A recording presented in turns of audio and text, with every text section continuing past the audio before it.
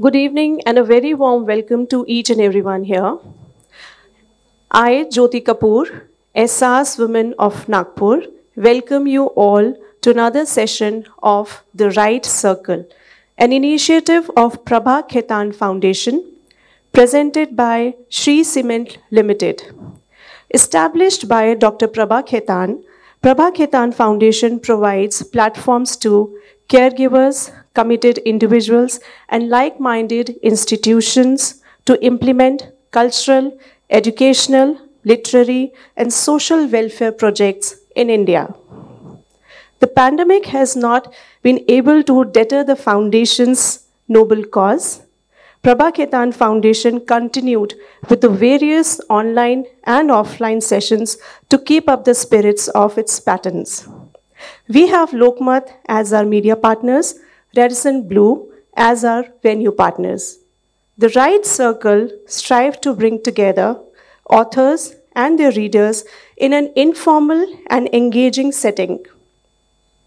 The sessions are structured around the life and works of the author, followed by an interaction with the audience. The Right Circle started its journey from Jaipur and now has sessions across India and even overseas in Oxford, Birmingham, New York, and Oslo. Today we have with us Ms. Shrayana Bhattacharya, trained in development economics at Delhi University and Howard University.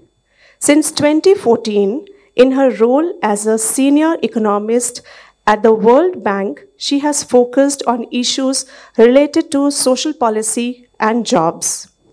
Prior to this, she worked on research projects with the Center for Policy Research, ILO, Seva Union, and Institute of Social Studies, Trust.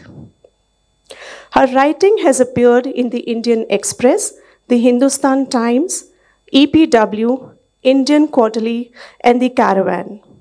She lives in New Delhi. Her first book of non-fiction, Desperately Seeking Shahrukh, India's Lonely Young Women and the Search for Intimacy and Independence, was published by HarperCollins India in November 2021. The book has recently won the Scotch Prize for the Best Policy Book at the 79th Indian Economic Forum held in March 2022. Shrayana shall also be receiving the FICCI Ladies Organization's Young Achievers Prize for Literature on March 29th, 2022. Many congratulations for this, Shrayana. In conversation with her is Ms. Monica Bhagwagar, SAS Women from Nagpur. Now I request all the audience to please sit back, relax, and enjoy the conversation. May I request Monica to please escort our author today. Note we begin. Shrayana. Sharanya. No, it's Shrayana actually. So that's why, what does it mean? What does it mean? Yeah.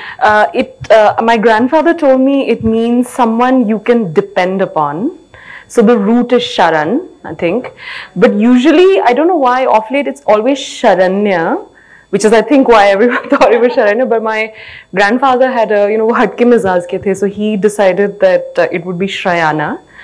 But it means someone you can depend upon and it's rooted on shelter. So here we go. Shrayana. Okay. So this is my personal pleasure and delight to be having this conversation with you today. You're very special to me because you're the first one after the pandemic that I have the pleasure of interviewing. So thank you for being with us. Thank you for inviting me. And a very warm welcome to the Orange City. Thank you so much. This is such a pleasure for me as well. It's still exotic, I think, to see people in a room. Because, I remember I had my launch and even there when I saw people, this was in Bangalore and then we had the next set of waves. So it's really special and it's my first time in Nagpur and everyone's been very kind and very nice. So thank you. We deserve an applause. Really. I will be back for sure. Thanks. Okay, so off we go. Since we have lots of questions because you're young, vibrant, it's great to see you. So our first question would be that you don't look what you are. You're a senior economist at the World Bank, a technocrat and a bureaucrat. Yeah. and now an author. So what's your story here? My story is that everywhere I've been, I'm always the misfit. So I had never thought that I would be, in fact, an economist, in the technocracy of the World Bank. But I actually really love my job and I love studying economics.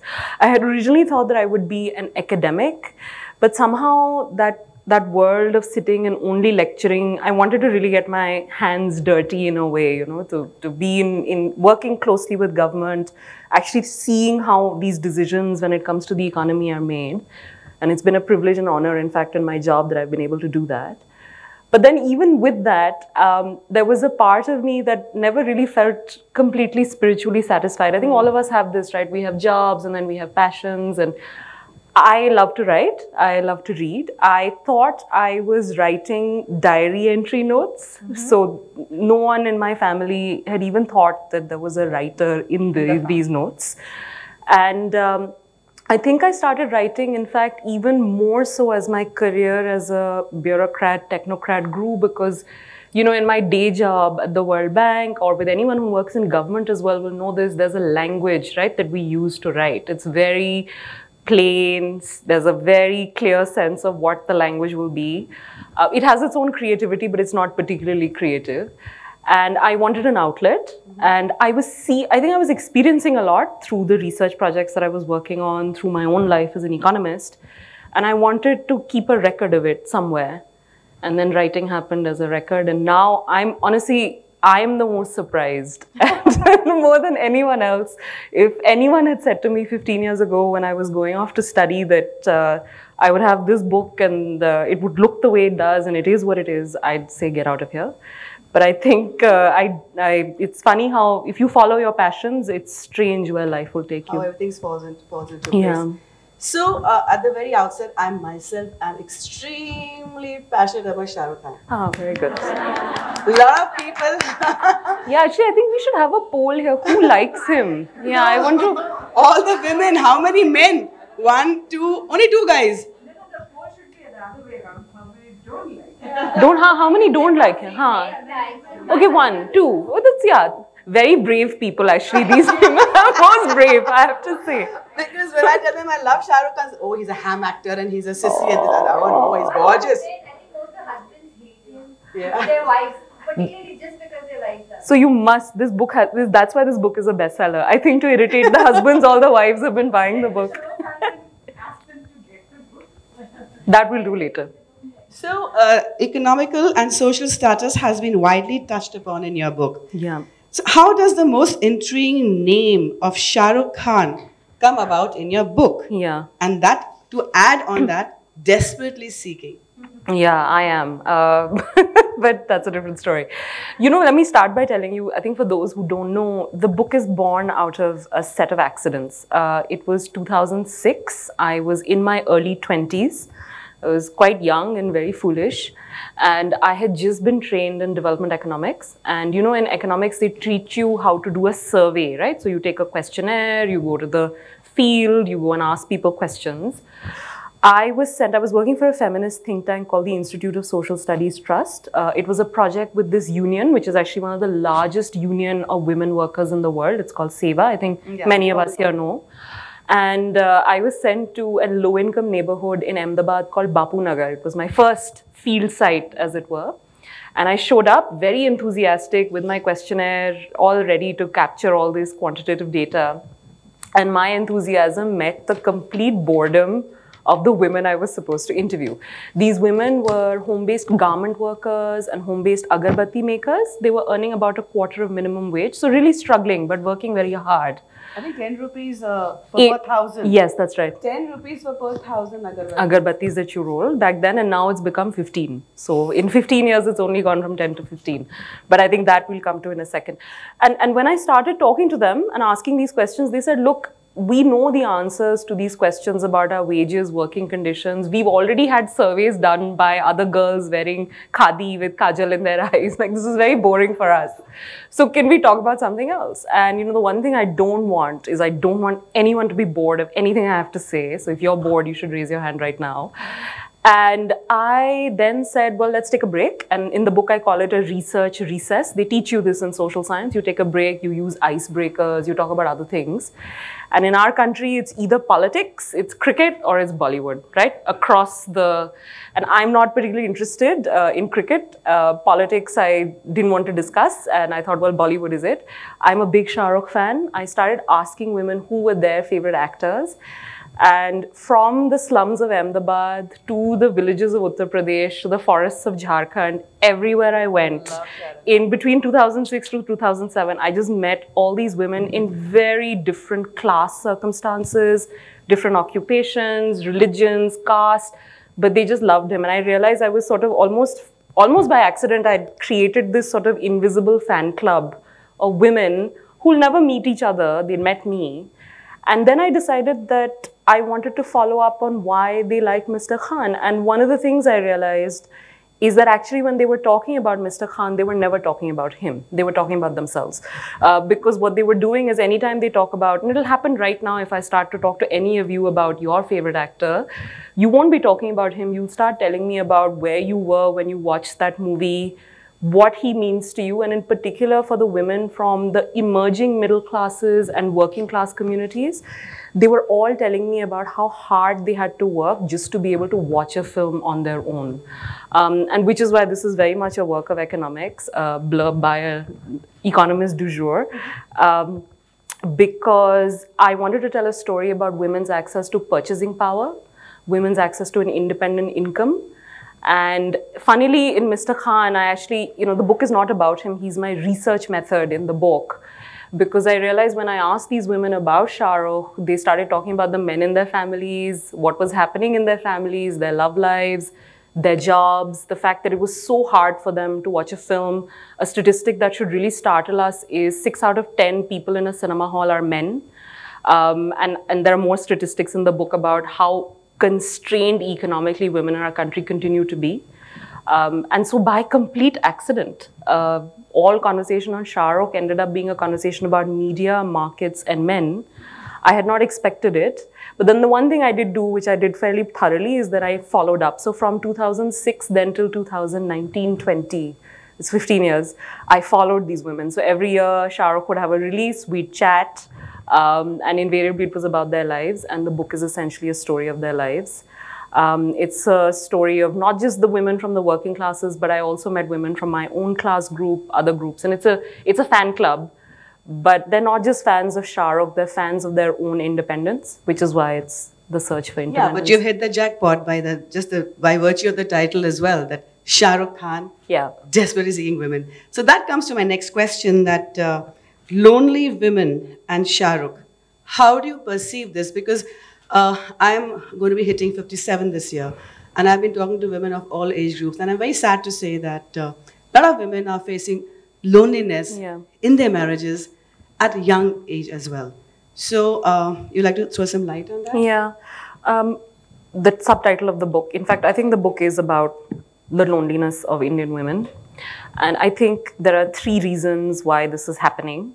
And I will have to apologize to the men in the audience if this offends them, but I don't mean to, but I have to just, I have to tell you what I learned. Which is, I think we have a very serious crisis of masculinity. And the crisis is not, and I don't mean to say men are bad, or that's just boring. I mean, I'm not interested in saying things like that.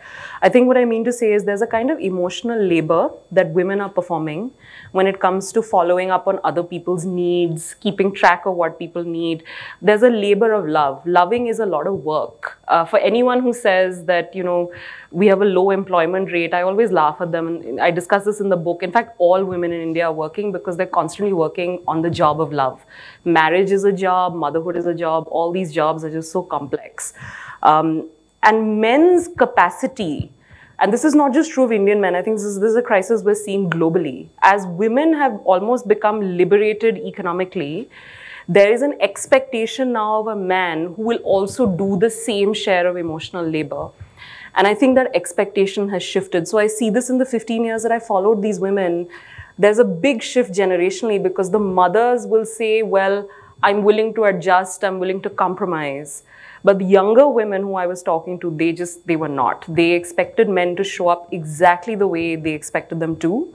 They expected men to treat them a certain way. So I think part of the loneliness is a crisis in the masculine. Yeah, because it's not just lack of sexual intimacy, it's also lack of emotional intimacy. Exactly. There's no connect. And I see this happening a lot around me these days, not just Nagpur per se, Nagpur, but all over the country. You're meeting women all over. It's very sad. And I do not know who's failing who. Is the man failing the woman, or is the other way around? Is both together? I think it's both together.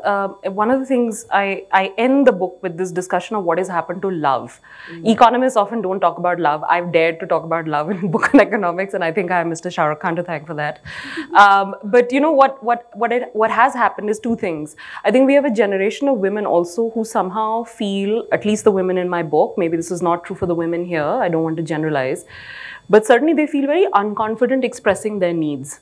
So they may have needs of men, needs of their immediate emotional environment. First, they can't articulate it. So for example, they'll keep saying, oh, I want a man like Shah Rukh, right? And I kept asking them, like, what does that mean? Because you can't, none of these women are silly. They're not chasing a celebrity. It is there's a kind of masculinity that he's portraying that these women desperately want in their life. So I kept asking them, what is it? And it was as simple as he just listens to me. He shows up in the kitchen. You know, suddenly his imagery allowed them to be a bit more crystal clear about what those needs are. But we really have a generation of women who are not able, and even if they feel it, they won't say it because there's a lot of fear around what will the family think, what will happen. There are what economists call hidden taxes. So that's one. We are conditioned. Absolutely. We are conditioned not to have our individual desires emotionally or otherwise. And we don't have the confidence to even put it across because probably we're shy that the man will take it amiss or whatever. Yeah. It's weird. Yeah, no. And the other issue, which I think is men, is that we need to now just be forcing men to do housework. I know it sounds, I really, yeah, I really feel like we are... I agree. I know. Tell them. Actually, she asked me a question that I hope some men are coming. Yeah, I told her. I said, I really hope. 100%. I'll come back and then we'll have a full session with everyone. But you know, I'll tell you why. Because India right now ranks, there's actually data on this. We rank in the bottom 5 of the world when it comes to the share of men helping in housework. And we are in the bottom 5 with Pakistan, Syria, South Korea.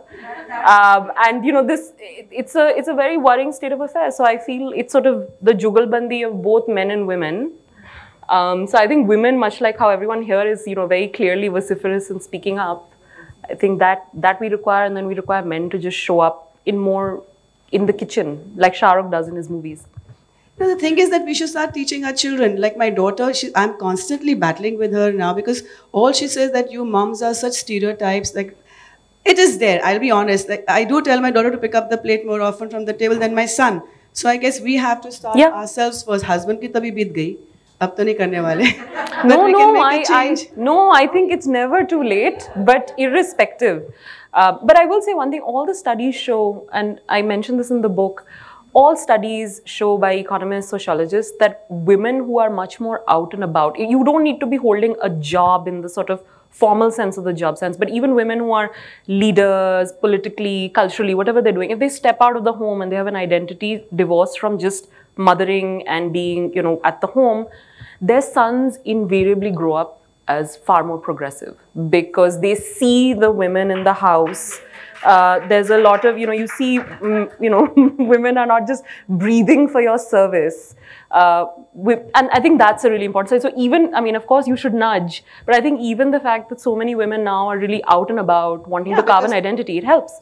That's exactly my point. I see more women trying to carve an identity for themselves, even if they're not doing that per se, but even if they're wives of businessmen, they want to have their own, some sort of a presence, you know. And that arises again out of a need, some sort of a need to go away from loneliness. I feel that. I may be wrong, but coming to the next question. This book of yours has taken, as I understand, 15 long years to write. Gosh. My perception is that when you were writing this, at every age, you must have a sort of, in different ages and different phases of your life. So then, how did it influence your writing? Because as an author, you need some sort of a continuity. And here you're doing a lot of data jargon Yeah. as well. So, because what you must have been going through your personal life, how did that impress your writing? So, as you probably know, Monica, as a good feminist text, I am in the book. There's a story about a very terrible love affair I was involved in, which is in there.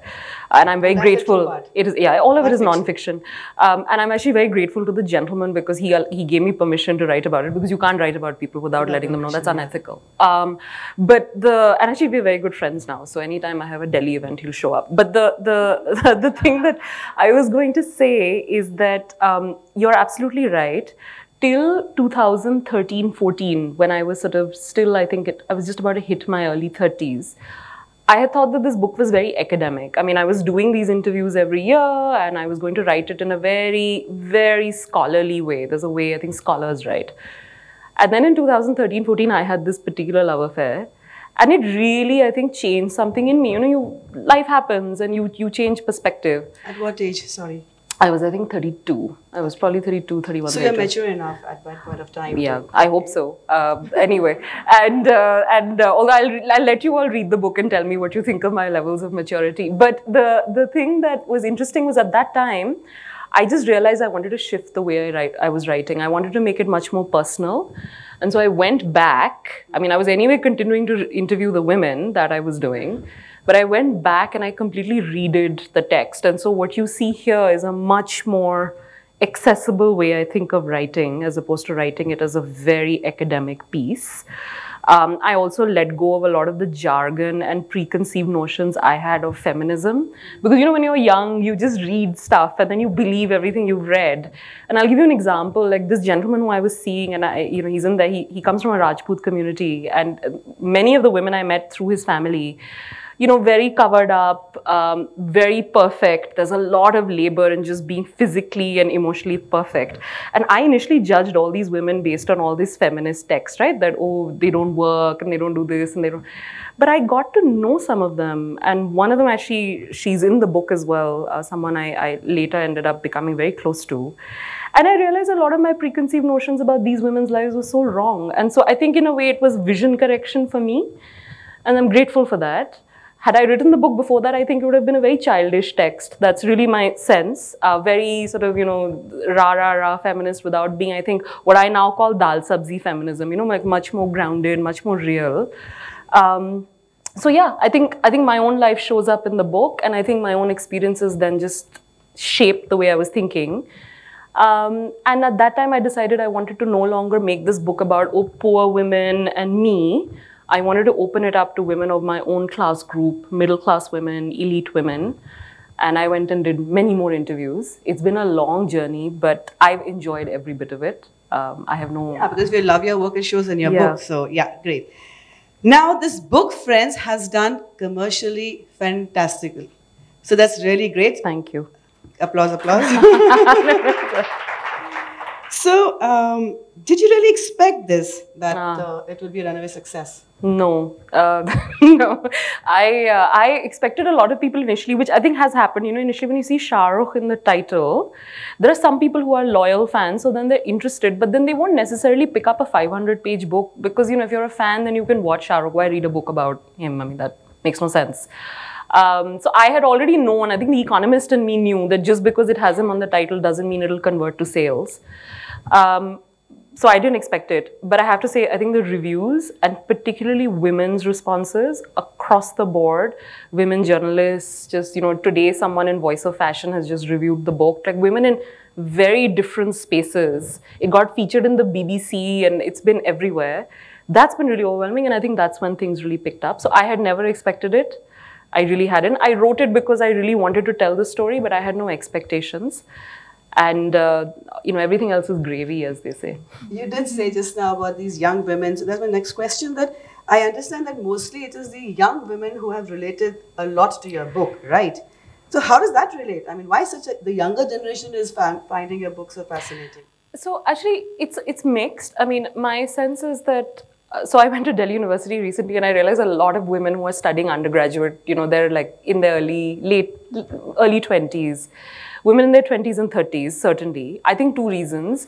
One is I think everyone wants to sort of understand why is it their feelings of loneliness are being shaped by society, the economy, and I think everyone wants to feel less lonely. And I think many people turn to books to also feel like this is an experience that is not just mine, but other people share as well. So I think that's one. I think the other thing is, I don't think many of us yet know that women who are out and about of the home, particularly those who are studying, working, we are such a meager minority in our country, and the book has a lot of data on that. And I know that that's really opened a lot of young women's eyes, because I think once you realize you're part of a minority, you start to realize why the loneliness, the feelings, because you are lonely because you're a statistical minority. Of course you're going to feel lonely, you're so small, it's a group. So I think partly it's just that. And then the third is I feel anytime anyone is open about their own personal experiences, which I have been, and other people's personal experiences, it resonates, right? Because it's not fiction. I think people feel like I've been there, I've seen it. So that's that. But you know, another group, I have to tell you, it's young women, but also a lot of the journalists and people now who are reviewing it, I can see a shift. It's sort of now women in older age brackets who I think are now hearing more about the book, often through their daughters, which is interesting. I've met many people who said to me, for example, the mother may not read English, so the daughter has sat and like explained to her what's happening in the book. She really wants the mother to know, and I've heard a lot of these stories. Hopefully the book will be translated soon. And it's a lot of now, I think, yeah, it's women who read, but I really want men to read it. I feel like, as I think the lady here was saying, that, there's no point just women reading it and then it resonates your experience, that's great. But I really would like more men to read it, and let's hope that happens. I don't know, I mean, I've been wondering this, why is our section of women being lonely at different ages of their lives? Every sector has women who are actually lonely. What is it that our men can't handle? Confident, young, smart, educated women. There are men around. So why? And it's not the loneliness regarding just the guy. Yeah. Right. It's loneliness amongst the family members as well. There's no connect between, say, the parents and the child. So yeah, I think actually, funnily, I really believe Manmohan Singh is to blame for this. It's a very, I'll explain why. When the economy opened up, and it really opened up in the 90s, we are all children of those set of economic reforms. We're children of liberalization. Shah Rukh Khan is a child of liberalization.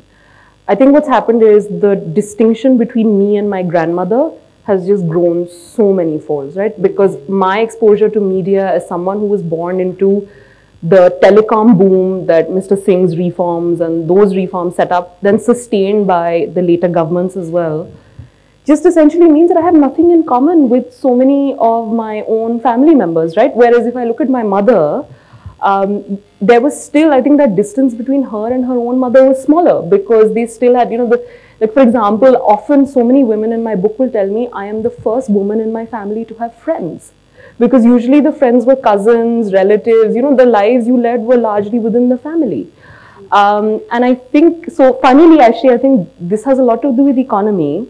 And I think because women's then expectations have really boomed with that sort of big media, more exposure, and yet in your immediate life, you're not seeing that being mirrored or met, of course you'll be lonely. Because I think it's this complete, sorry? How is Manmohan responsible? Because I think we wouldn't have telecom without those reforms, right? The satellite, I mean, Star TV, Shah Rukh Khan, I mean, all of that happened because the budget opened up telecom. Had telecom not happened, we would be a very different generation. We would be Doordarshan India. Yeah, that's true. That's true. I mean, at my age, I also feel technically challenged when my kids are on their exactly gizmos. I feel like I'm from another generation. So there's another set of reforms. I think the economy, this is actually one thing I really want to highlight, and I think the book is trying to argue this, which is so many of our feeling states, right? Like feeling lonely, lost, unloved. The economy has very serious, I mean, it can shape those feelings. And that's why I say it's Mr. Singh's fault. Okay, so I'm sorry I'm going to be targeting the men, but we're delighted to have you here. No, wait. So please don't take it no. In fact, I want to say one thing, which is that actually in the book, there are so many cases of men supporting sisters, wives. So again, I started in the beginning. I think it's actually boring to sort of just say, oh, it's all men. And I don't believe that. The reason, in fact, I call this book Desperately Seeking Shah Rukh, many of my like very lefty feminist friends have said to me, why is a book about women? Why do you have a man in the title? It's because we can't progress without the two. And so, yeah, I agree. I don't think we're targeting men. We're just saying change. They just have very simple Change. smiles on their faces. Change a bit, yeah.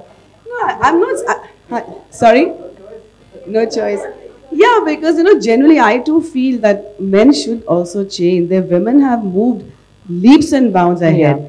I mean, I'm not talking just physically. The women are better turned out by men today. No, the men, bichara, I think, are so busy trying to earn that extra, earn the money. They sort of neglect themselves or whatever. But the women have sort of groomed themselves. They have worked harder on themselves in terms of getting intellectual, being up with the things happening around. It's evident in any parties. The women are talking. The men are hanging at the bar. They don't know anything else better. They don't know anything better. Oh, I'm happy to, I guess, yeah, that's true. This is what happens every party. It's not that I want to be that old world charm where the man opens the door for you and asks you for a dance or offer you a drink. But common kuch to karenge. Kuch bhi nahi. And Nagpur, guys, it's not only Nagpur, it's everywhere. Today, that's the trend. I have to tell you something though. You really hit a nerve, which is that one of the funniest things, one of the funniest things that I saw that was happening in the book is everywhere I went and I interviewed women, they kept saying, we want men like Shah Rukh, but our men are like Salman. And I think what you just said is like, that's exactly what it is, which is that, although I think, I think that's, I mean, we can discuss Salman Khan another day, but the point is that I do think that there is this gap, and again, I will go back to liberalization. I really think with Sarv Shiksha Abhiyan, and this is not just true, by the way, of our class group. If you read the book, you'll realize expectations have boomed in the slums of Ahmedabad, villages of Uttar Pradesh. Young girls are just not willing to put up with the fact that their brothers, men are on bikes, driving up to highways and going to malls, and the girls have to stay at home. They also don't like the way the boys dress. They don't like so many things. And honestly, had it not been for the fact, and there's a story there in the book about a young woman who runs away from her family, from her husband's family, because she just wants to experience Noida. She leaves from Western Uttar Pradesh. She moves to Noida, starts working in a garment factory. She eventually, I won't give it away, she eventually does have to go back, but you'll have to read the book to understand what happens. She said to me later when I followed up with her, and it was actually very difficult to find her because for a while I'd lost touch with her because the family didn't know where she was. And you'll read the book to know what happens. But when I did find her, she said, honestly, had life been safe for a woman to live on her own, had there been safety, law and order, I would have never returned. Yeah, exactly. And I think that's what's happening. Increasingly, I think we have this generation of young women, first generation in these areas to study, to step out of the home, because of TV, again, Mr. Singh's fault, because of TV, because of, even before the mobile phone. Remember, because I'm following these women, even before the mobile phone really exploded. This is 2006, it wasn't everywhere. All these women are looking to not just Shah Rukh, they're seeing London, they're seeing the way Shah Rukh reacts with Kajol, and they're thinking, what is this life here? I want to experience something else. Maybe I don't want to go to London, I want to go to a mall in Noida. And I think these are actually very potent shifts, and I think boys are really struggling. And this is why I have a lot of empathy actually for men in this culture. I know you don't, I do. Which is that I think is very hard. You have a generation of women who've just completely changed, liberalization has liberalized women's desires and men aren't able to adapt yet. Because as I said, the women have evolved, the men haven't. Lagging. That's the sad part. Okay, we're going off the topic because this is a very touchy topic with me, because at any party when the conversation is happening or any other forum when we're talking about this conversation, it is generally a sad fact. I'm not saying we love our men, we need them, we'll always need them. I'm not saying that they're... But I generally feel that our men definitely need to evolve. Intellectually also, emotionally also, and they need to be more sensitive towards their women, towards their daughters. Yeah, I agree with you. And I'm not talking about our class. We just think like, in a time that with our class, no. Our class also is suffering, which is worse because we are smart enough to understand what's going on. We are intelligent enough to see the pitfalls of what's happening in the relationship, but we can't do it. But Monica, I will tell you one thing, which is, and you'll see it in the book. In fact, I actually think where women have just said, I've had enough and I'm exiting, is actually working class communities. Whereas it's actually women of our class who are really struggling to exit. And I'll explain why. I think in many of these, like the slums and villages that I was visiting, it's become very clear that men's jobs have also become very insecure.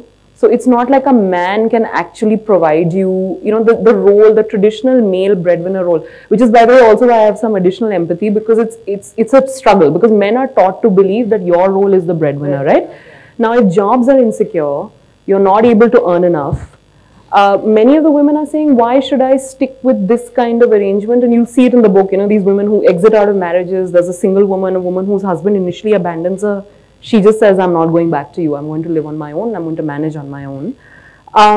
Whereas I think it's in our class group where, yes, there are divorces. One hears this. And I should say, in fact, if you look at the latest data, the employment rate for divorced women is 67.5%. The employment rate for married women of our class, which is the top 20%, is 6.5%. You just see the gap, right? And what that actually is saying to you is that we also have a generation of women who have also been socialized. So many women would say to me, well, I wouldn't be comfortable if my husband were to just say, I would like to be at home and be a caregiver. Many men may enjoy that. Maybe men don't want to be in jobs that are, horrible. Women may want to be out and about. And I think there is this kind of dynamic between the genders. And I'm hopeful, I think, as long as the two speak. Right now, men don't speak as much. So they're like Salman. If they spoke, they'd be like Shah Rukh. Yeah. But I don't know where I heard you somewhere. I forget the name. That very well-spoken gentleman. His name began with V. Amit Verma. No, some other name. Where he tried. You have been very experimental. Sorry, you've been very. I love how this has now just become like a share at a party. Very much trying to get in touch with Shah Rukh Khan. So have you managed? Yeah, no, I have. As we speak, the book is definitely with him, and nice. We will hopefully we'll see. But to be honest, I'll be through. I mean, I know that he has the book. People in his team, they have the book. But honestly, for me, given I think what I just said for the past half an hour, 40 minutes, I'd love it if he'd say something about the book. But to be honest, in a way, the book is the absence of him, because it's him as an idea. It's not him, the star. And someone because asked, you love him, it'll be nice. It'll be okay. But someone asked me recently. I did an interview for Mint, and they asked me, "Well, did you ever consider interviewing him?" And I said, "Yeah, if I went to interview him, I'd faint. I'd do something stupid, and I don't want to. So I've just kept a significant distance from him and myself. Yeah, we'll see." So getting off the book a wee bit, your credentials are so many and so high, flying over my head. No. I just want to understand, what do you do Okay. besides being an author? Yeah. So how many people here know the World Bank? Okay. So typically the World Bank largely provides loans and support to state governments and even national governments in different areas. Could be energy, could be infrastructure. I work on social protection and labor. So for example, I lead right now a project with the state government in West Bengal. There's one in Kerala, another in Odisha.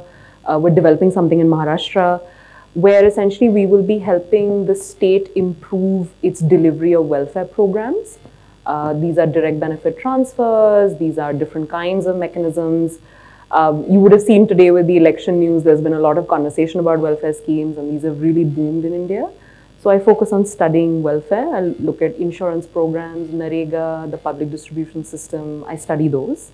And then I study the jobs landscape. So I know the data on employment because government asks for advice, they ask for inputs. So mostly they listen not, and then they listen. But I actually have to say that I think my next book will be on bureaucrats, because I spent a lot of time with them. That's actually because most of my work is with them. And they're very, I have a lot of, I've learned a lot from them. And I'll tell you one funny story, and I know we're running out of time, but I have to tell you a funny story about a bureaucrat who now is a very dear friend of mine. He came from a very conservative family, IS officer, and this is early days in my career at the bank, and I was going in, and he was sort of senior in the government of Chhattisgarh at that time. He comes from that cadre. And I went, no, I can't. And it was really remarkable. I used to go in, and initially he would never look at me, so I'd be speaking and he'd look at my male colleague to say, okay, so could you say and things? And I used to get really angry, and I thought, what is this nonsense? And I remember my boss at that time said to me, do you want to just move to another project because this is really uncomfortable? And I said no, because I realized I just need to show up and deal with it. Because if you're going to work in India, you have to put up with these things, and then you have to sort of see where it goes. And he was always very respectful. He just respectfully ignored me, that's all. And finally, actually, I kept showing up with, so we do these presentations, we have surveys on the ground, so on and so forth. It took a year and a half, and then eventually it just shifted. And he suddenly, now we're friends. And then he told me 3 years later that actually he comes from a very conservative family where they are taught not to look at women. And he's never seen a woman, prior to him being in training as an officer, he had never really dealt with them. But now being in the bureaucracy, he's dealing with a lot of women who have dynamic roles, very, leadership positions. And so for him as well, as much as for me, it was a change. And now we're friends. So nice. That gives you, I hope that answers what I do. So do we have time, Parveen, or would you like to shift to question answers as well now? You have 5 minutes. So now that you want to share something more about the book. Yeah, it's about 5 minutes more you have. Why don't I tell you a bit about the women in the book, just so that you have a sense of who's in it? Is that interesting, or yeah? Yeah. Yes. Yes. So it starts with, so the book is divided in 4 sections, and the sections map out to where these women are in our wealth spectrum. So the first part starts with people like, well, many of us here, elite English speaking with lots of opportunities, tend to be typically upper caste as well. That's where you meet my story, the Rajput philosophers and all the people I was describing. There's a young woman there called Vidya, who calls herself Vidya. She's an IIT IIM product and also went to an Ivy League. She loves Shah Rukh, not just because she thinks he's, so cute and all of that, but to her, he is very much a sign of social mobility. A man who came from middle-class Delhi and then really made it without networks, without any of that. And she feels that in her immediate milieu, she comes from the salaried classes, and she has friends who come from more network classes, parents are Gymkhana Club members and so on. Her parents are not. And I think it's really interesting. It sort of speaks to this changing composition of Delhi, because you have lots of migrants coming in. She's migrant into Delhi. So you meet people like that in the first half, the first part of the book. You meet me and my interesting story, I hope. Shifting to the second part, it's the emerging middle class. So typically these are girls who are the first in their families to study, to finish school, to hold a job. And I call them Bazigars in the book. It's actually, that's what the section is called, because they've gambled away the security of family, because both of them one of them chooses to become a bureaucrat and not marry. And I've met her, I was privileged enough to meet her through my own work. I used to work at the Delhi Secretariat, that's where I met her, and it's her story. And she said, to hell with all this arranged marriage business. She said, I cleared government exams, why should I clear marriage exams? And I'm happy the way I am. She'll marry for love, but she just hasn't found anyone she loves. And you also meet a young woman who ran away from her home in Rajasthan to become an in-flight attendant in Delhi. And she has a very interesting life where she ends up dating a Frenchman, and then all kinds of things happen. So, as I said, this is liberalization, right? Like people's desires and the mating market liberalized. So that's the second part. The third part is actually the mating market. The mating market liberalized in Gurgaon. Only in Gurgaon, yeah. And there's a particular shape to that which you'll have to read the book to understand. And the third part of the book goes to the women I started with in 2006. This is the precariat, the young woman who was young when I met her and is middle-aged now, much like myself. And she is an agarbatti maker in a low-income neighborhood in Ahmedabad, and her daughter, their favorite film is Dil To Pagal Hai, and you have to read the book to understand what happens to the two of them. Single mother-daughter duo. There's a domestic worker who migrates from Jharkhand to Delhi. So you meet women like that. One story from that section that I would like everyone to know is this young woman, Lily, she's a tribal Christian domestic worker, moved from Jharkhand to Delhi, works for an expat. She told me that if everyone looked at a tiffin the way Shah Rukh looks at a tiffin in a film called Rab Ne Bana Di Jodi, if you haven't seen it, you must see it. Please see it. She says then all women's lives would be better. So this is really interesting. Huh? This is a woman who is paid for care labor and she's making this association. And I think this goes back to what you were saying about men changing and appreciating. And the fourth, which is where I close, is in a way a summary. That's where I get a bit more technical. I interview a bunch of activists and scholars on what they think about the stories I've captured over 15 years, because these women's lives have changed. And it ends outside Mannat, because I used to spend a lot of time outside Mannat interviewing people who used to come, because I was very curious about why they were there. And you'll have to read the book to understand. And the last story I will say, and I'll close with this, is that there's a gentleman who sells water outside Mannat because it's a big tourist spot. And he looked at me once and he just, he'd seen me multiple times showing up for interviews. And he looked at me and he said, "But madam, aap bahar kya kariye? Aap andar jaiye. Sir is inside. What are you doing outside interviewing all of us?" And I think that's pretty much the thrust of my book, which is actually, I'm not interested in telling you a story about Mr. Khan. I mean, journalists have done that. Mr. Khan himself has done that. I'm interested in telling you a story about the women who love him and what that love tells us about women themselves. Thank you. So when I was asked to host this talk, I was told that, Monica, you love her. She's just like you. Vibrant, very, very easy to talk to, very, very easy to listen to. And you've done it. So thank you so much. It's been a pleasure. Thank you. Wonderful. Thank you so much for such a wonderful, interesting conversation. Now that you all know who Shrayana Bhattacharya is and the inside of the books, the stories about the ladies who are in the book, the Bazigar and everyone. So I'm sure you must be having a lot of questions with you. So we are inviting questions from the audience. Whosoever wants to ask a question can please raise their hand.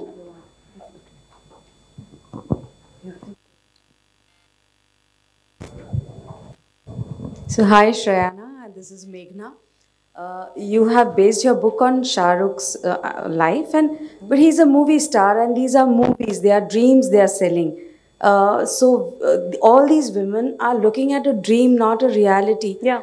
So how do you see them getting something which is not real?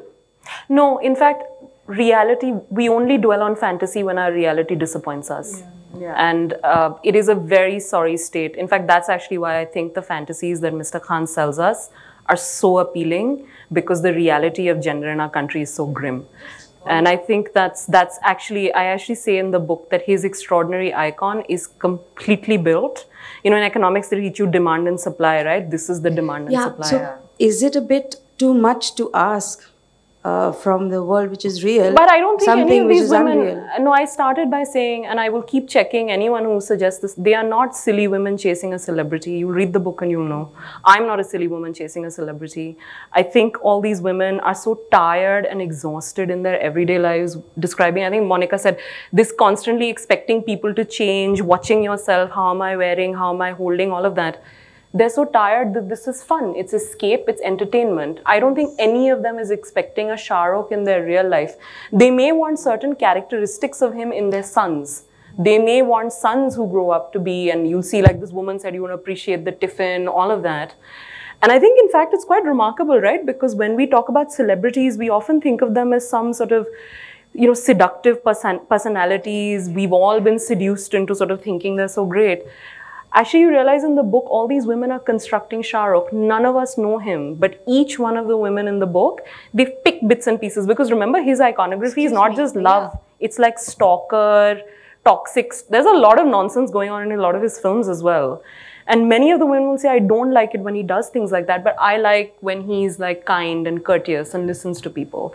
And it really makes me sad. There's a review recently of the book that just came out, and I actually said this, I think it was in the BBC, and they said that it's a very sad telling that if you're looking to an actor because your reality is so grim, it's a very, we don't realize that when we think about him, right?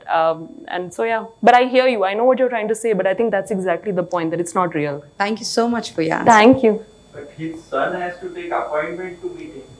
Maybe. He wouldn't know. I wouldn't know. His statement. Yeah, maybe. So, I think what your book is about why you make so much celebrity idol position? No, that's a book about mostly. I think if you would have been down south, probably desperately seeking. It would be desperately seeking Mammootty. Yeah, so it's desperately seeking leisure or freedom than Shah Rukh that the book is aiming at. Nothing to do with celebrity. Hi, I'm Dr. Ravi Verakade. I am into genetic health and mind transplants. So I think this book is about mental health. Yeah, that too. It is actually about mental health because see, this is a real position what you are trying to explain. The society has so many expectations. Yes. Especially talking about women. Yeah. There are so many expectations and men are busy somewhere else, trying to struggle. Yeah. Trying to have bread and butter. Yeah. And whatever their aims and ambitions are. But now the life for men are also tough. Yes. So somewhere there is a big gap I completely where agree. women are trying to fulfill their dreams Yeah. and men are completely away from it, Yeah. working on the ground, maybe below the ground Or in on their reality. own dreams, yeah. Or in their own different kind of dreams. So this gap needs to be filled. I completely agree. And I this gap completely needs to agree be filled. There's nothing like, and I'm really glad that you put all the blame of all this thing happening on Manmohan Singh. So all men are saved. So it is not about feminism, it is more about liberalization. It is about the economy. But then something hit my heart is that this is about mental health. I agree with you. This needs to be completely, and I'm glad you're in World Bank, and World Bank is doing a lot of work for mental health and all kind of things. So I just loved the concept and the way it is put, because Shah Rukh Khan is something which is a catchy title. Yeah. And then talking about the reality going inside every heart and mind. Yeah. That's something wonderful you have done. Thank you so for much, this sir. piece Thank of you. work. Thank you. And I think it's also more about how to men should be empowered to to handle the empowered women. There is a gap that's there. Very well put. Yeah. I'm actually working since 27 years now in the area of mental health. And I'm pretty much agree with all the beautiful ladies here that men are finding it difficult to accept these kind of women. Yeah. But then is it that they don't want to? No, it's not like that. Yeah. They need to be more, probably they need to be more educated. I agree. They need to come to these kind of forums more often. I completely agree with you. We need to, definitely. Works for you. Yes, completely agree. Yeah, I And completely agree with we need to bring Shrayana more often here. Of So course, this we kind will of be calling forums. her again. Men will be invited. Yeah. And actually, I continue to talk about how women are difficultly placed, Yeah. and there are so many expectations from women. And I really respect women for the multitasking they does and very efficiently. Men are not so multitasking. They feel challenges. So when they are doing 4 tasks, it is for as like they are doing 10 tasks. Yeah. And when women is doing 4, it is just like doing 1. So even women need to understand that men have different kind of challenges, as well as men need to completely understand how women are having dreamy kind of challenges. Yeah. Wonderful. Yeah, Thank you thank so you. much. Next question, please. Hi, Shrayana. Hi. I'm Nandita and I'm a psychologist. I deal with children. I'm working in a school. Small incident I'll share before I'll ask my question. Something which you just said hit me. At home, I'm a great Shah Rukh fan. My husband, like everybody else, hates him completely. And my son, I have one son who is caught between both of us, so he would always, my husband would say, what rubbish, he's such a big nose and he looks so horrible. And I would be all over. And I would tell him, why I like Shah Rukh? It's the way he makes the lady feel. Like you said something, how he looks at the tiffin. Yeah. I said, it's the way he looks, you feel he is genuinely interested in you. He ignores everything else around you. That's his thing which I like, And my question is, do you think the young male generation can actually benefit from this book? I think they are at an age where they really want to change. Like how we said, there is a huge gap. I agree. And I think the ones who are in their 20s or just getting there, young boys or the young men, can actually benefit from your book, and maybe they should be more of the readers than the women. I completely agree, and I hope that all of you who have 20-year-old sons, please take an extra copy of the book and give it to them. No, I fully agree with you. Yeah, and I think it's time that I actually, one thing I will say to you, it's been really interesting to see young men's response to the book. So, because I have been interacting with a lot of young students of late. So, some really get it from a perspective of, I want to understand women, so maybe this book has something to teach me, right? And it's interesting. Others, there's this like very macho kind of dismissal. Oh, like Shahrukh ki kitab hai, why are you like, what is so thing, and so on.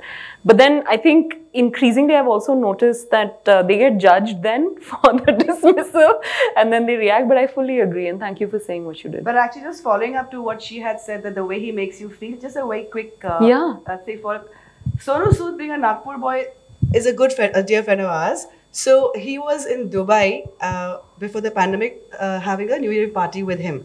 I think that Woman Rani picture was released, whatever, that whole group of them. Happy New Year. That's right. So when we called to wish him, he said, yeah, Happy New Year, blah, blah, blah. I said, is Shah Rukh Khan with you in the party? He said, yes. I said, can I talk to him? And lo and behold, it was Shah Rukh Khan. Oh my God, I'm so jealous. And I'll tell you, hi Monica, how are you? And how are you doing? Where are you partying? Are you doing something interesting with your life? Blah, blah, blah. He chatted with me as if I was just next door and I know him from donkey. So that is what, he struck a chord with you at a very personal level and I was sold for life. So let the men take a walk. Shah Rukh Khan. So yeah, that's it. But it is actually one thing I will say to you is one of the things that I noticed every woman and this is again going back to Mr. Singh, I'll keep bringing him back, which is that, one of the things that happened when there was a telecom boom is that suddenly you had Sony TV and all these different channels, Star TV and all, and they needed content to fill up space-time and they started using his interviews. Every woman in my book, it doesn't matter if you are like educated, poor, they have seen those interviews. They may not have fully understood it, but they see the way he behaves. And it's interesting what you just said. You had a personal experience of a phone call.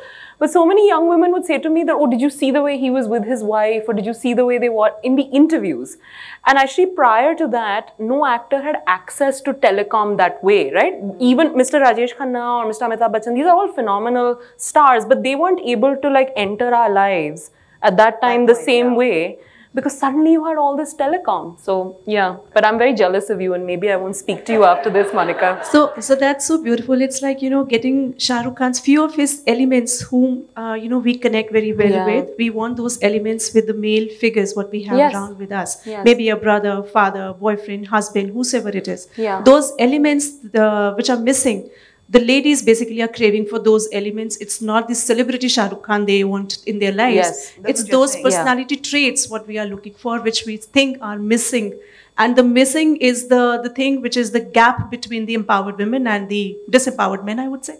Okay, we have a man. I think he wants some questions. No, it's with due respect to all the men. You must come with the book, What Women Want. That is actually what I wrote, sir. We have a man It's right who there. asked to ask a question, right? Please go ahead. Hi, I'm Akshat. I'm a 20-year-old kid and I'm an engineering student. I have a question that many of my female friends tell that we need freedom in our life. Like I have a best friend.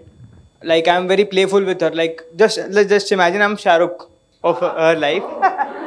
Charming, playful, and kind of like my grooming is done by the ethics, the rules, and the regulation I've seen of Shah Rukh Khan as a man.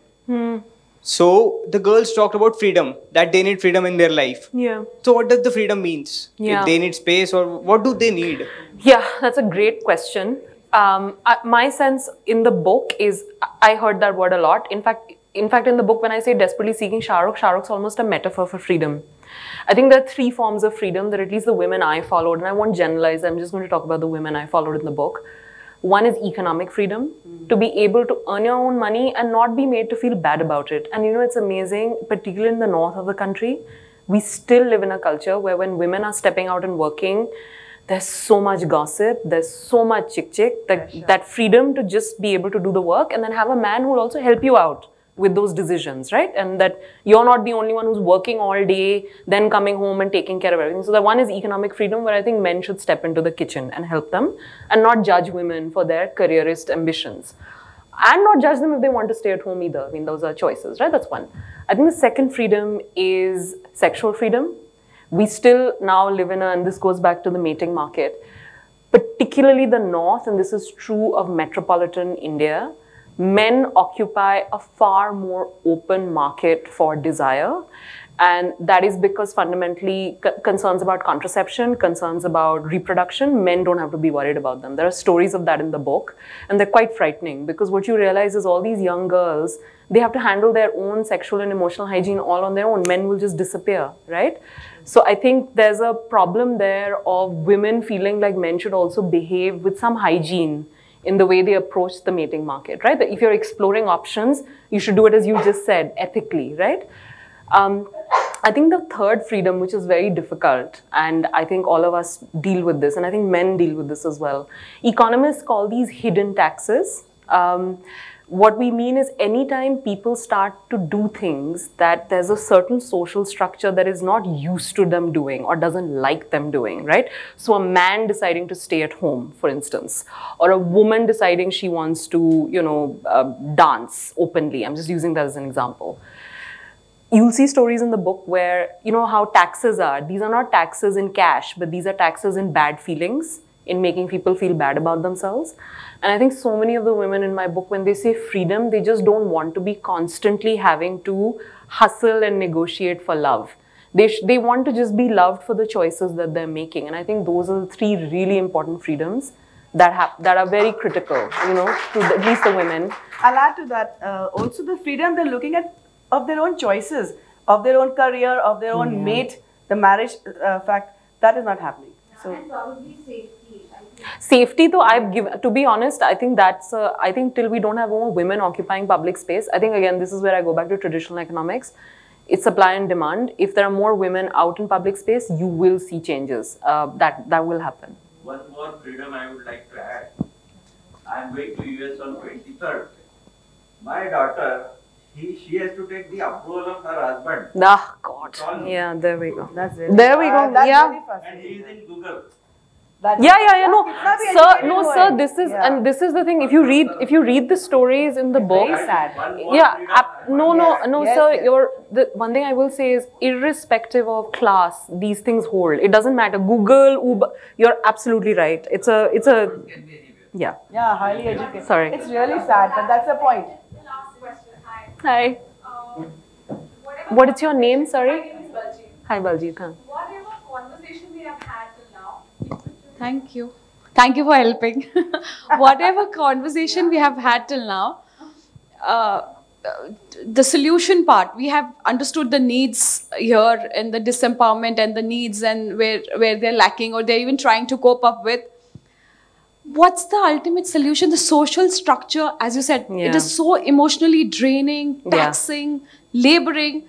Even if you try to communicate with the men in whatever way, बोलते हैं ना कोई बात से समझता है, किसी को touch समझ आती है, but again, it is really emotionally taxing to make the other person understand that we are not into fight. We don't no fight and flight mode, but we want to make things work. Yeah. And how is it that possible? I guess you have to interview 15 years men finding them. No, I spoke to men, which will probably be for something I'm doing. But I'll tell you a couple of things.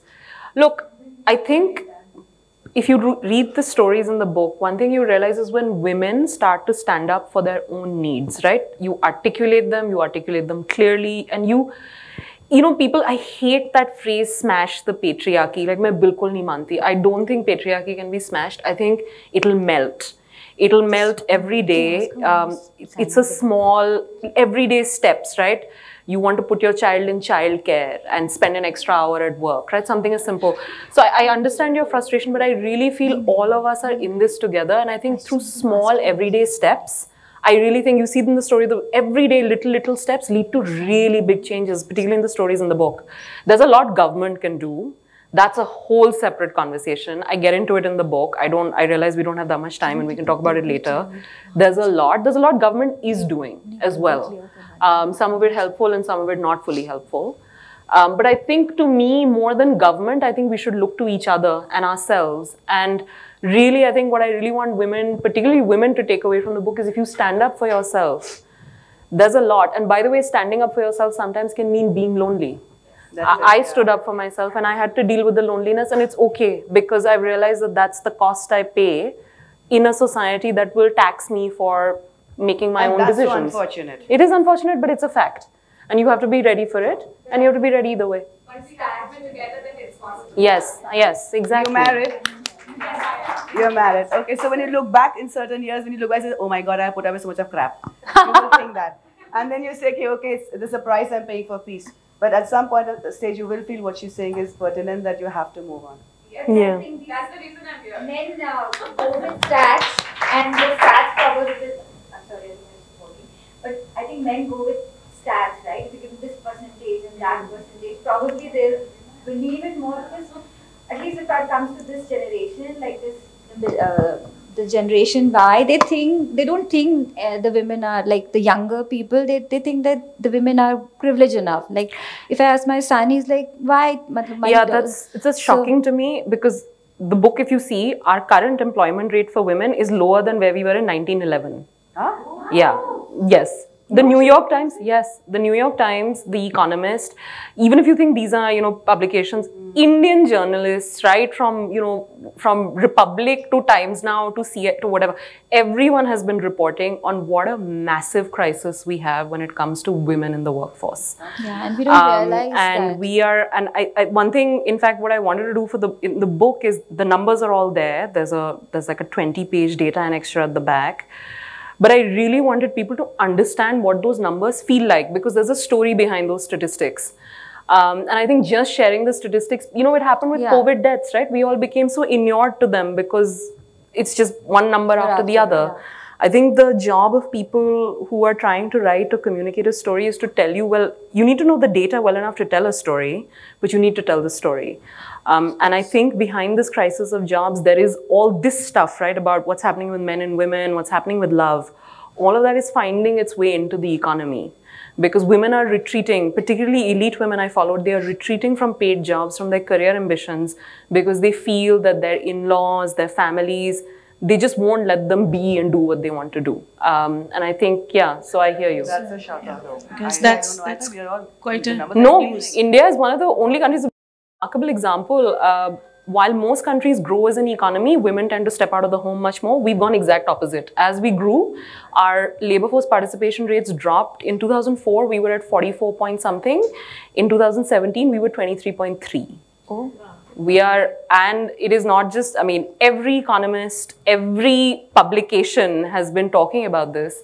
And the fact that I do see Ashri, our finance minister, I do have to say, our finance minister, our WCD minister, they take this crisis very seriously because it was a very serious crisis. But we don't, in fact, it's funny, I hear government talking about it, but I think the solution is not with government, it's with all of us. We can't keep looking, we can't keep looking at just, that's not, a finance minister can't come into all our homes and sort out whether the husband is helping in the kitchen, right? So I think it's an interpersonal crisis, but we have a crisis. It's a very serious crisis. One last question based on this. As you rightly said, it is an interpersonal crisis and it's about all the mental health and loneliness. So is World Bank doing something? Your domain is doing something to take care of these problems? Because we are into the process of setting up the telecommunication centers, telemedicine centers throughout the rural part. Yes. Is World Bank doing something for funding such kind of projects? Yes, we have 3 projects in different states. One is in Jharkhand, the West Bengal project that I mentioned, and there's another colleague of mine who's leading something in Tamil Nadu.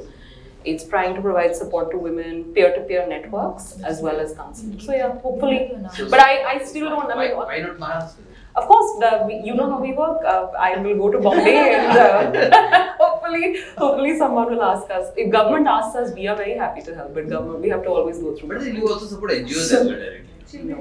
Government. So we can take this conversation as signing, and probably we could have become Shah Rukh Khan still, right? Rather not look out for that. So wonderful. Yeah. So thank you so much. That was a conversation beyond the conversation, I would say. And very interestingly, and the figures and the data what you have shared, the percentage is quite shocking, and it's a news to me because I stay very close to the young generation, and this generation specifically, the boys, the males, they don't consider females and the girls as, okay, you can't do this, you can't do this. If I can do this, you can also do this. So they are coming from that mindset, which is quite, good to see. But comparing this with the percentage, what you are seeing or showing in the book or telling now is quite shocking, because there is a disconnect there. I think the disconnect is we live in a bubble.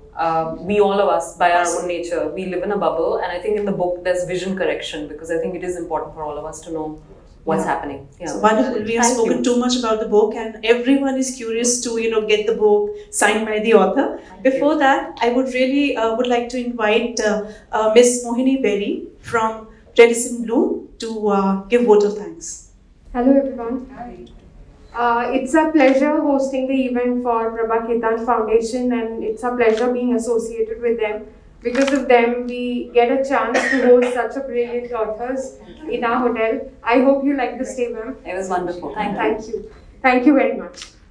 I would like Ms. Mohini to please present memento to our speaker, Ms. Shrayana Bhattacharya.